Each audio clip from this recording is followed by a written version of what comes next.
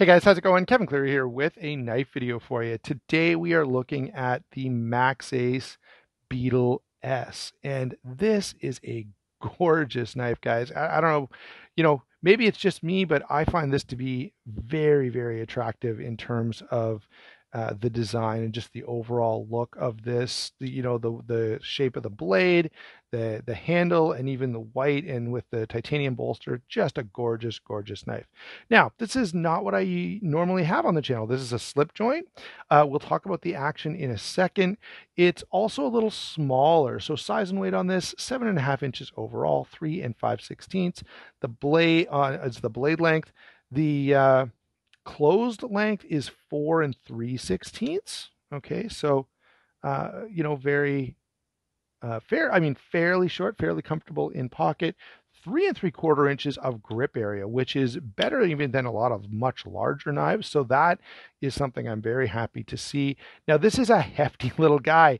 It weighs in at 4.5 ounces, which is, that's not a heavy amount of weight, but for a knife of this size, that is a little overly thick. All right. The other thing that stands out, so I guess we should sort of just do a quick rundown of features and materials. So up front, we have an M390 blade with a beautiful satin finish, nail nick for opening. Yes, this is a slip joint if I hadn't mentioned it already.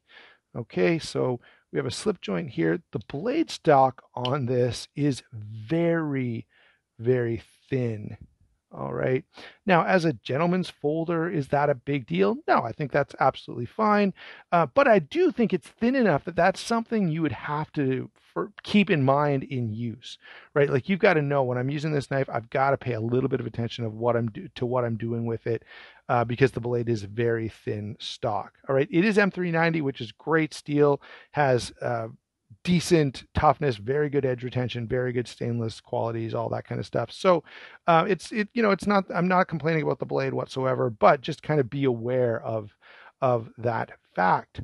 All right, it is on phosphor bronze washers, and the action on this, all right, in terms of walk and talk, I don't know, maybe it has a stutter step or something, because it has four sort of quarter stops. Now, the quarter stops are not full, right? See how the spring is still up a little bit, where when you get to the full half stop, it's fully engaged, that spring again. And then there's the fourth point or the third point, and then finally when it's fully open.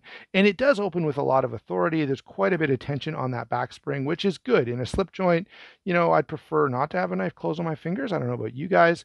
So you definitely want something that's a little firmer. All right. And you can see, let me just demonstrate, sort of a one finger close here. You can see I'm definitely noticing all of those stops. And if you try to be really quick about it, you still notice. All right.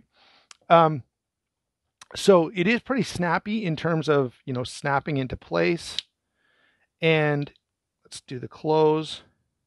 After that last stop, it does pop down pretty nicely. All right. Torx construction. All right. And actually, this is nice. All of these Torx screws are a little bit bigger. They look like, I'm going to go with probably 8s all the way along. They might even be 10s. That's pretty cool. My first impression on this knife is, yeah, beautiful gentleman's folder. All right. I'm not usually a guy that goes in for fancier knives. I have some and I enjoy them, but and I'm not a guy that goes in for slip joints at all, but I just found this design so compelling that I really had to get this in hand and check it out and spend some time with it.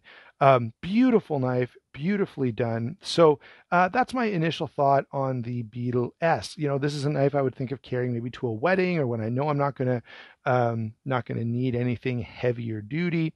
It would also be nice as sort of a secondary carry. Drop it in your pocket. Drop it in, I carried it around in the coin pocket in my 511s, and it worked pretty well. So That was just, for like an hour today while I was getting ready to make this video, but it did fit fine, and I thought it worked out all right. Anyway, I don't want to belabor this first impressions. I will come back with a full review and discussion for you after I've had some time to use this and carry it a bit.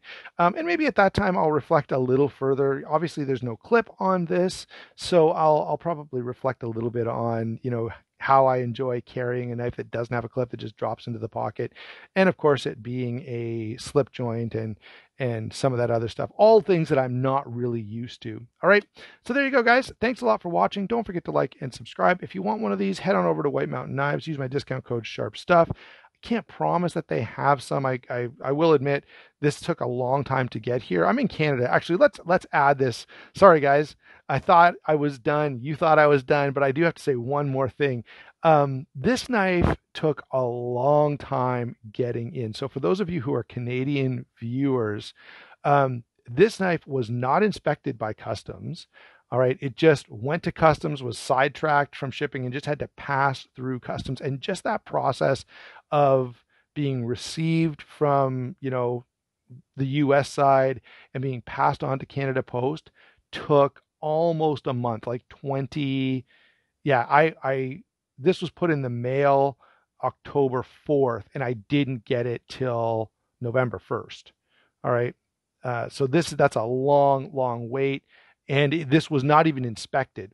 So just to give you guys a heads up, if you're waiting for something to come into Canada, it could be a long wait. They must have a bit of a backlog or something, because this took a long time. Being a slip joint, of course, there's no issues in terms of legality or even a question about it. In fact, that doesn't matter to CBSA anyway. They just like to take knives. But this one was not even inspected. So that wasn't the reason for the holdup. It just took really long. All right. Sorry for that little extra, guys, but I just wanted to, give you guys a heads up. And even if you're in the US and you've shipped something to Canada, it could be a while, because it seems like the border is a little bit backed up right now. All right. Thanks for watching. Don't forget to like and subscribe. We'll talk to you soon.